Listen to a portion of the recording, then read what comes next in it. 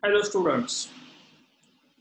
In today's session we'll discuss about the stepper motor and its interfacing with the 8051 microcontroller. What is stepper motor? Stepper motor which rotates in the step. Mainly it converts the electrical pulses into the mechanical movement. They are mainly used for position control like in the disk drives, dot matrix printers or robotics.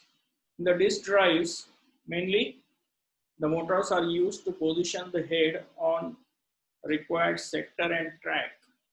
In case of a disk, there are number of tracks and sectors and the file that is to be accessed. For that, the head has to be positioned properly. Similarly, in the dot matrix printer, for positioning the head so that the printer will start printing from left to right, or say moving the paper so that it will go to the next line, say form feed and line feed. For that purpose, we know the stepper motors are used in the dot matrix printer. Largely the stepper motors are nowadays used in the robotics. In the industries, nowadays robots are preferred whenever there is a high voltage work or the work related to say high temperature. In that case, for saving humans, the robots are now mostly used. You may have come to know that nowadays robots are also used in the restaurants to serve the food to the customers. Also, they are used in the hospitals to deliver the medicine to the patients. Mainly, that will keep the human interface low as compared to earlier days. So that is the use of the stepper motors. Now, the stepper motors commonly have a permanent magnet rotor surrounded by stator. The construction is shown here. You can see this is the rotor and there are 4 stator windings A, B, C, D. Here you can see the rotor and the 4 stator windings. The stator windings are center tapped, or as the 4-phase or unipolar stepper motor. The permanent magnet rotor, which is surrounded by a stator. Practically, the permanent magnet stepper motor is having 1.8 degree step angle and having total 50 tooth on its rotor. There are 8 main poles on the stator, each having 5 tooth in the pole face. Now here you can see how it rotates step by step to 1.8 degree. Let us say at position 1, then 2, then 3, and then 4. So here the portion shown by yellow, that shows how the motor moves in the steps. Next, to rotate the motor in the steps, you need to output the step sequence. You need to energize the windings, which are called as the bifiller windings. Here you can see the table for that step sequence. You have to output 1001 for 4 windings A, B, C, D, and then go through this step sequence one by one to rotate the motor in the clockwise direction. Here it is shown. If you want to rotate the motor in the anti-clockwise direction, then you have to just reverse this sequence. So the count required will be 9. That means when we consider 8 digits, 99 will be the count required for rotating that in the clockwise direction. However, for rotating in the counterclockwise direction, the initial count has to be 3, means for 8 bits that will be 33. So either 99 or 33, the count has to be loaded initially and then rotate 1 bit at a time. So the motor will move through 1.8 degree step angle each time. To complete one rotation, that means 360 degrees, total steps required will be 360 degree upon the step angle. So you will need the, or let us say in our case for 1.8 degree, total 200 steps will be required for one rotation. Step angle means what? It is defined as the minimum degree of rotation associated with the single step. If the step angle is 2 degree, the number of steps per revolution will be 180. So we can control through the software for how many rotations we want to rotate the motor. Now here it shows the interfacing diagram. We can see the port 1 that is used as output port to output the step sequence, and here you can see using the driver ULN2003, it is interfaced with the stepper motor. This is the bifilar winding having center tap, and the driver is used to isolate the microcontroller from the stepper motor, because to avoid the damage or burnout, this driver has to be used as an isolator in between the motor and the microcontroller. That is how you can connect microcontroller with the stepper motor. Let us discuss about the circuit. The coils ABCD are connected to port 1, that is P1.0, 1.1, 1.2 and 1.3.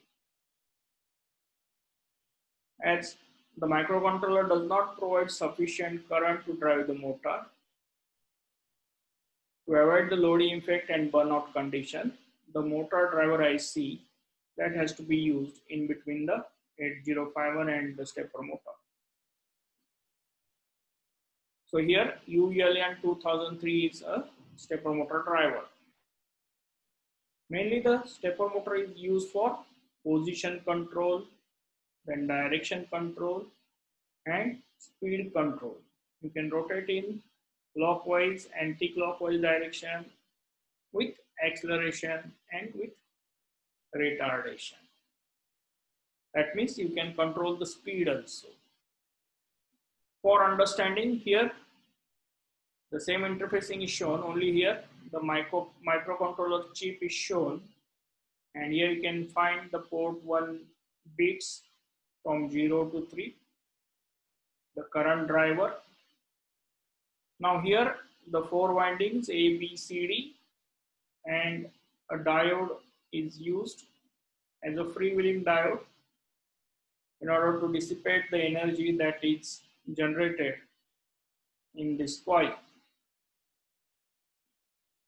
So that is how the stepper motor can be interfaced with the microcontroller.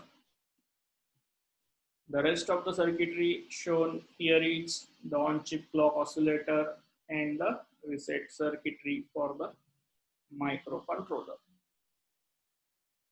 Next, we'll go through the program. There it shows how the stepper motor that can be rotated.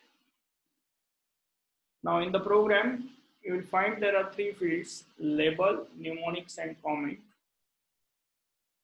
Here the actual program is there. the program instructions. Begin with the org 000H, that is the start. Org is the directive or the origin, indicates the start of the program.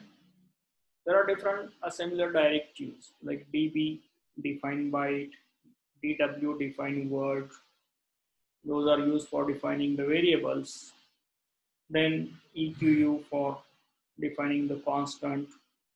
And so these are used as a directions to the assembler, because we use assembler to assemble the assembly language program.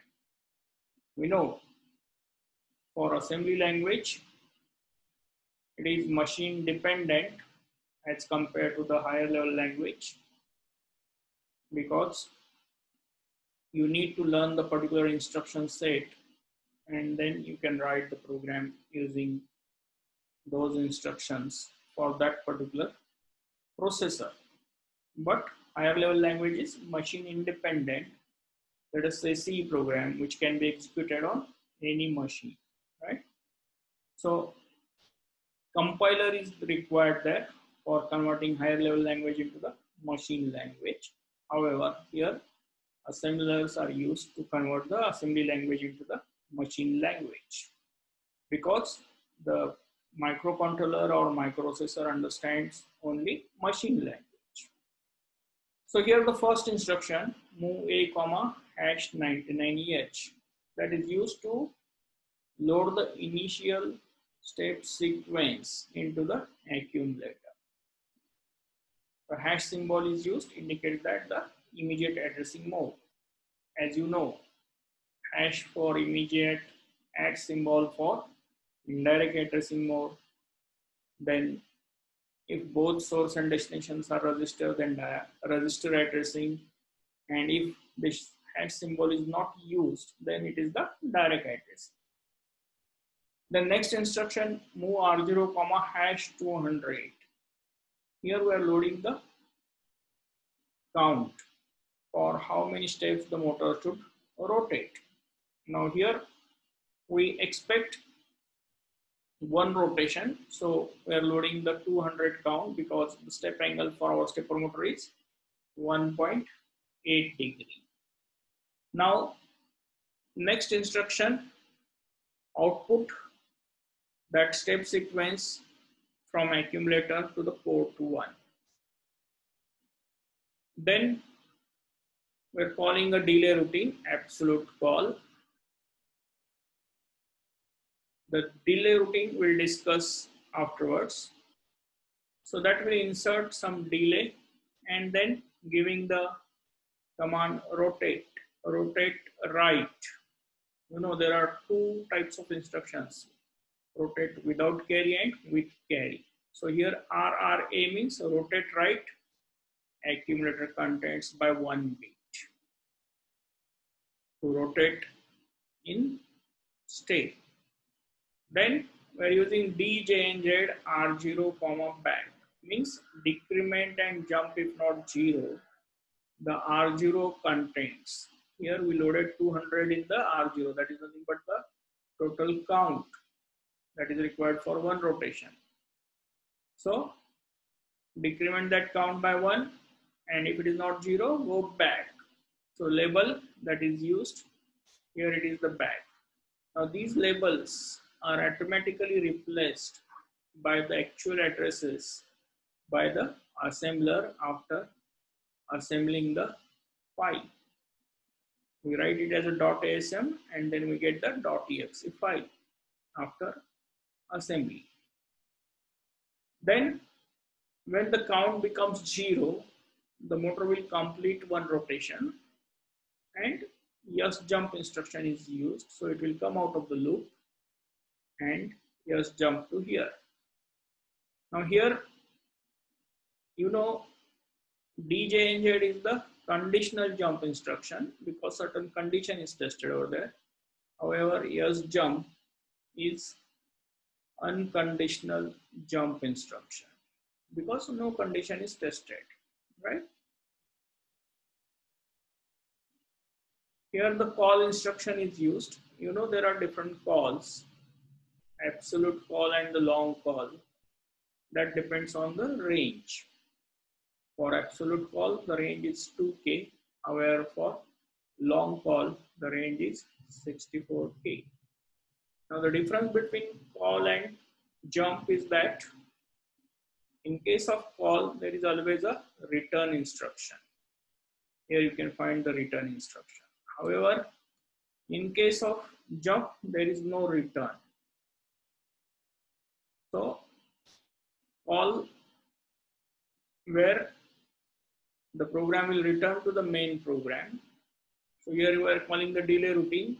After executing the delay routine, when it finds the RET instruction, return instruction, it will come back and go to the next instruction in the sequence. However, in case of jump, here the address is specified, but here it will remain there only. So that is the difference between call and jump. Now in the delay routine, first load R2 register with FF value, maximum count. Then use the R3 register to load the another FF count. Then DJNZ R3, L1. So till the count becomes 0 of the R3 register, this loop will be executed. Once R3 will become 0, it will go to the next instruction, that is again DJNZ R2. If it is not 0, go to L2. It will again reload R3, then again decrement, jump if not 0 R3, that instruction, that loop will be executed. So this will be repeated till the R2 becomes 0. So that is how the delay that is introduced. We can calculate the exact time also by doing some calculations depending on how many machine cycles required for each instruction. Here in this delay routine, first two instructions requires only one machine cycle. This requires 2 machine cycles, DJNZ instruction, and this also requires 2 machine cycles. The RET requires only 1 machine cycle. So from that, we can calculate the time required for 1 machine cycle is approximately 1.085 microsecond. And then how many times the loop should be executed, L1 and L2. From that, we can calculate the exact delay. And here, that delay routine is called. So, after RET, it will return, and END is again the end of the program. So that is how we can rotate the motor. We can control number of rotations. If I want more, let us say 5 rotations, then here I have to load 5 into 200. So that much count has to be loaded over here. Now here we will not find H because this is in the decimal. This count is in the decimal. Okay. So if I specify H, then this will be invalid because this will be then more than 8-bit, right? However, the register R0 is the 8-bit register. So don't confuse, this is the decimal number. Okay. So that's all how to interface the stepper motor. So in today's session, we discussed about the construction of the stepper motor, application of the stepper motors, and then interfacing. And finally, we discussed about how to write the program to rotate the stepper motor. So, thank you.